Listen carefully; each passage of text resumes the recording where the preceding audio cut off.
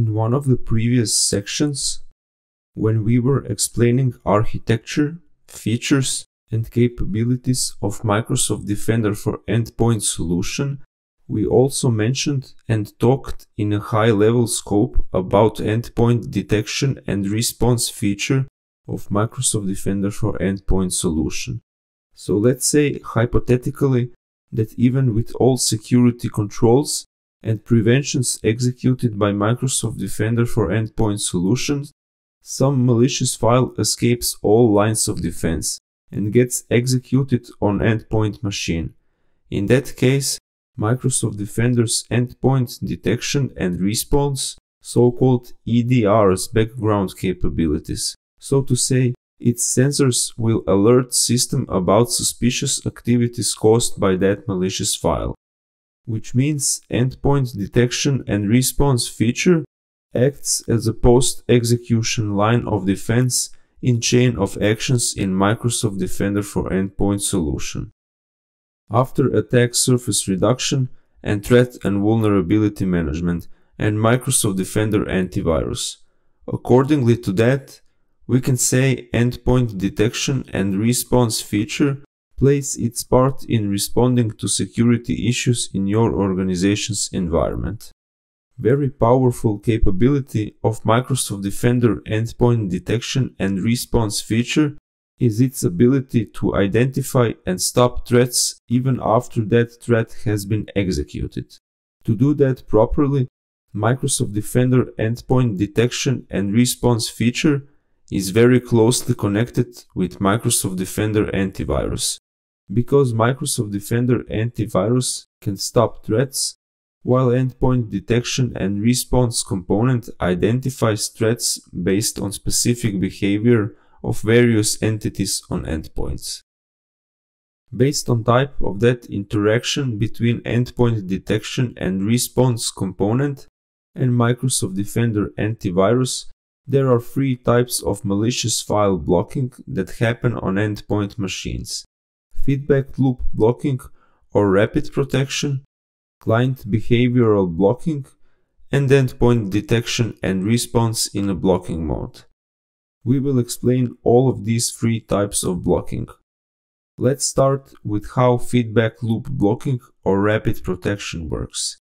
Feedback loop blocking or rapid protection is built on top of so-called rapid protection loop engine that examines and matches up data with other signals, since all endpoint machines onboarded to Microsoft Defender for Endpoint solution are sharing signals detected by Microsoft Defender antivirus to be able to make a decision about is that particular file going to be blocked or not. As its name says, that examination, matching, and decision happens very quickly, which results in rapid malware blocking and therefore in rapid organization protection. Client behavioral blocking is in its essence the combination between endpoint detection and response capabilities and Microsoft Defender antivirus. As we know by now that Microsoft Defender antivirus uses its local capabilities to deal with threats. With its local machine learning models, it decides for files whether they are good or bad in milliseconds, almost in real time, and instantly blocks it on endpoint machine if it decides it is a threat.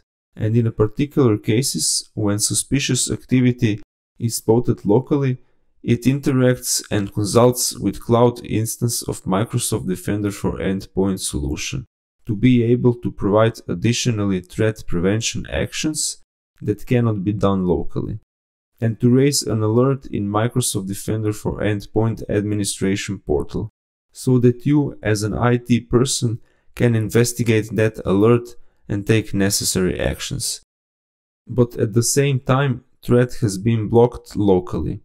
So generally, idea of how client behavioral blocking is that when Microsoft Defender antivirus spots suspicious behavior, threats, or attacks, it will collect necessary data related to it and send it to the cloud protection instance of Microsoft Defender for Endpoint solution for further actions. And at the same time, it will instantly block threat locally on endpoint machine.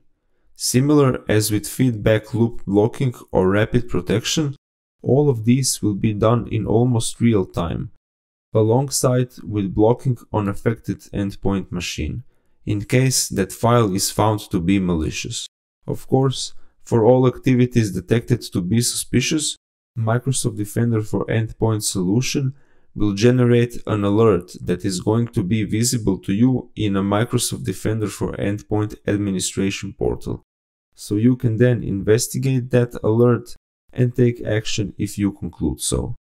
As you may concluded by now, client behavioral blocking alongside with feedback loop blocking or rapid protection works very well to prevent attacks and threats on endpoint machines. Now let's explain endpoint detection and response in a blocking mode.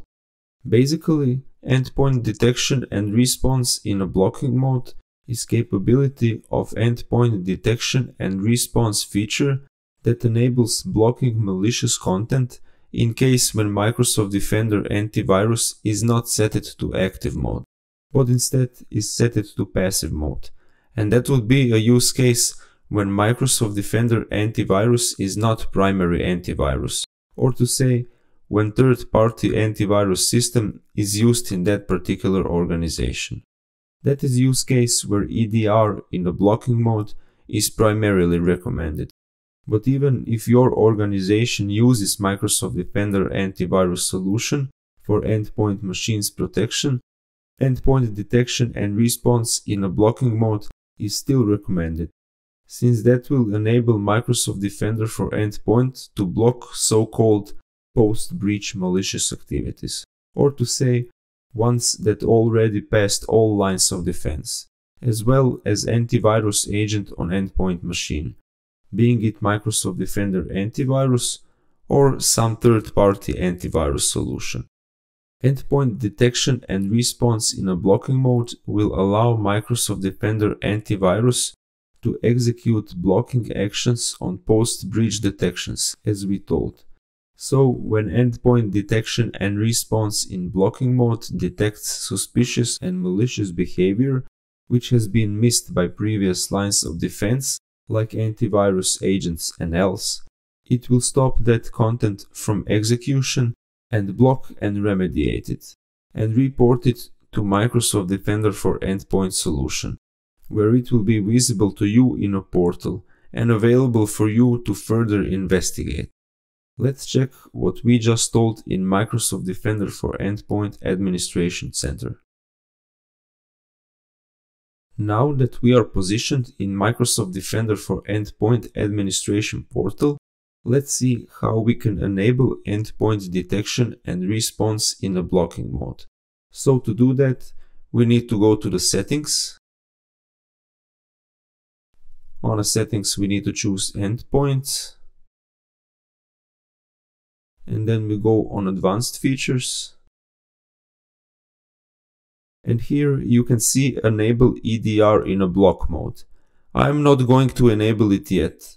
Once that setting is enabled, that means in a moment suspicious behavior is detected, it will be blocked on endpoint machine in almost real time, even though it is already running, something which we explained previously.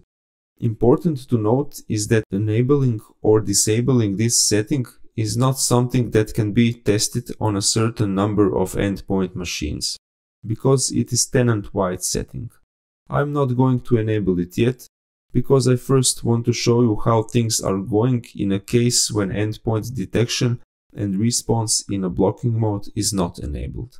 To show you that, recently I ran ransomware infection attack simulation on my endpoint machines called Test Machine 2, Test Machine 3 and Test Machine 4 in a time when endpoint detection and response blocking mode has not been enabled. So let me show you that. You can see here on Evaluation and Tutorials, on Evaluation Lab, and if I go on Simulations, so these are attack simulation I recently mentioned. So now I will go to Incidents and Alerts, to Alerts pane.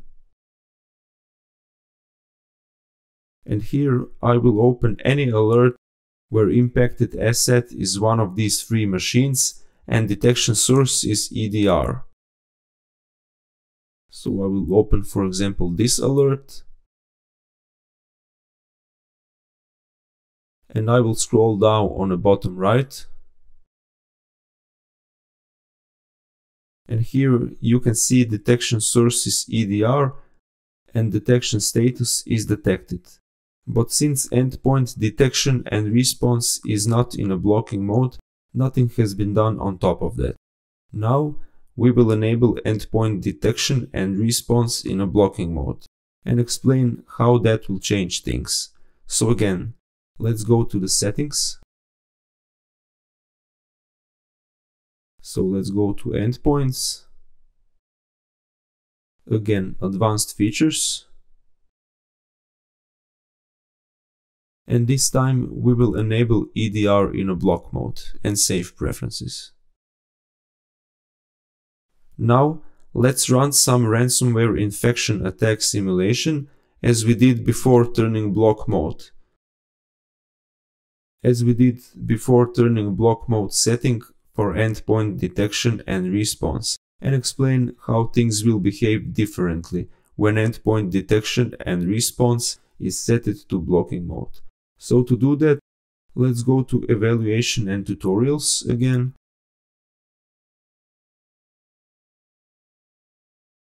Let's select evaluation lab here. Simulations. So now when I enabled EDR in a blocking mode, if I choose this create simulation and create some new attack ransomware simulation, I would need to wait some time that simulation gets executed on that machine, and at this time results will not be just malware detection as we have seen before, but it's automatic prevention as well, since we have just enabled endpoint detection and response in a blocking mode. And that's it for this lesson.